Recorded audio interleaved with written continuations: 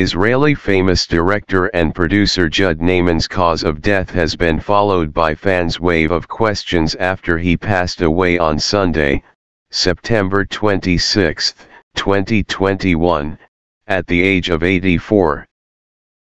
May the legend rest in paradise.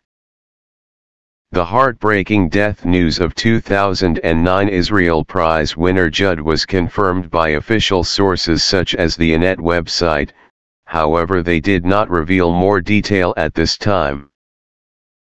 Judd Ne'eman had created and directed feature films and documentaries for both the big screen and small screen. Some of his famous feature films including Paratroopers, 1977, Seaman's Strike, 1981, Fellow Travelers, 1984, and Streets of Yesterday, 1989, selected by Channel 4 Television of London.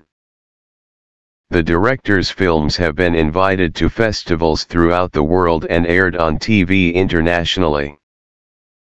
Good to know, Judd Ne'eman was born on October 3, 1936, in Tel Aviv, Israel.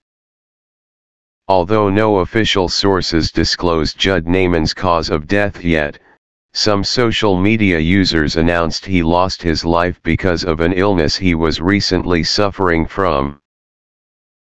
Please subscribe my channel and post comments.